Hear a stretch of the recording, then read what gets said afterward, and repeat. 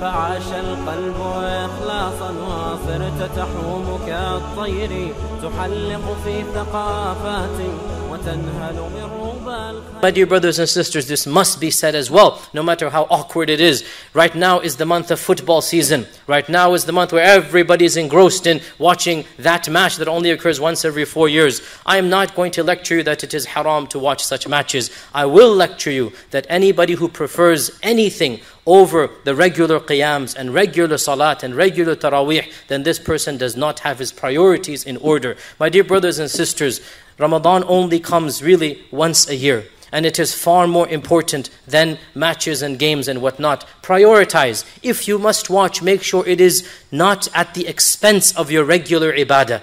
That's my point to you. If you must do it, make sure you have your regular routines of Quran and of Qiyam and of Dhikr and of Dua, and realize that Qiyam, i.e. Taraweeh, is one of the highlights of Ramadan. Our Prophet ﷺ said, whoever prays every night of Ramadan, all of his previous sins will be forgiven. So who would want to give up? It's only an hour and 15 minutes. That's all we're going to do. This is our promise to you at MIC. If Isha begins at 10 o'clock, our goal by 11:15, khalas, everything is finished, including the lecture. We have, alhamdulillah, held up this goal for the last 3 years, and inshallah we intend to do the same as well. It's just an hour, 15 minutes of your daily routine, so that inshallah we can make this qiyam every single evening. In Ramadan we are spoiled, where we have juices and fruit juices and fries and so many things. Some of them are actually unhealthy. Do you know that?